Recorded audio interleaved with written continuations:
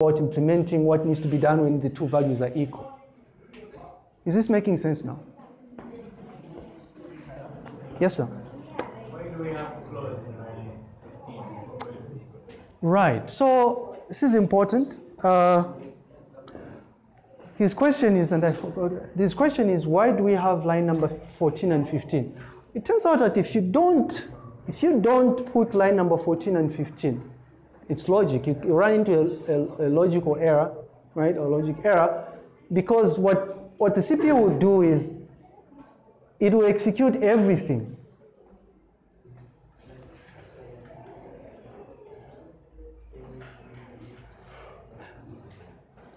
Irrespective of what the condition is. Observe. Right now, what will happen is once you get to line number 12, it will check if what is in 8 and 9 is the same. Are they the same? Yes. If they're the same, it's going to jump and execute here, which is fine. But if they're not the same, what it will do is it will continue execution.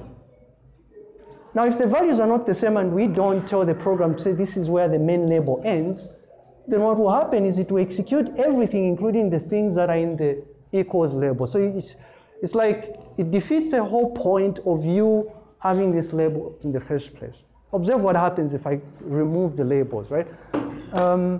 If I say remove the, sorry, not the labels, remove this graceful execution out of main, and put 13 here. What we expect is, we don't expect a string to be, logically we wouldn't expect the string values are equal to be printed now, would we? But if we execute this piece of program right now, what will happen is, and this is where we pray to the gods, say this is going to happen. What will happen is, there we go, comes here. Sorry?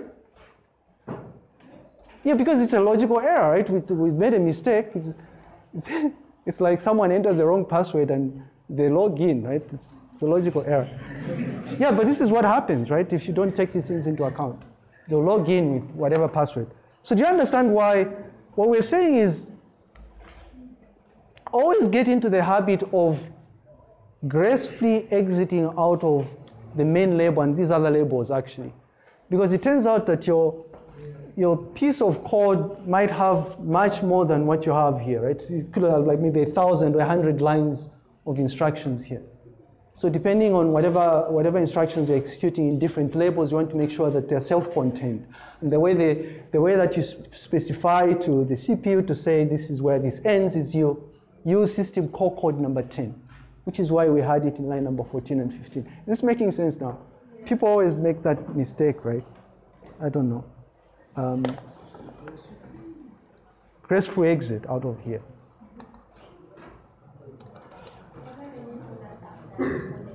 Sorry?